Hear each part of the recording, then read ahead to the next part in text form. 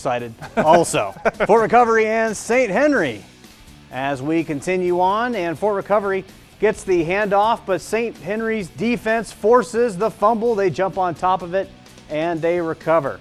Sam Layfeld screen pass to Jay Knapke, and he's going to rumble 53 yards. He's going to take it all the way down to the 20-yard line before he is brought down. Now we'll see a pitch. This is going to go to Zach Niekamp, and Niecamp's going to pick up 6 yards, getting it further and further into Fort Recovery territory, and then Layfeld is just going to keep it himself and takes it all the way in for the touchdown. St. Henry pitches a shutout tonight against the Indians, 20-0. They come out on top.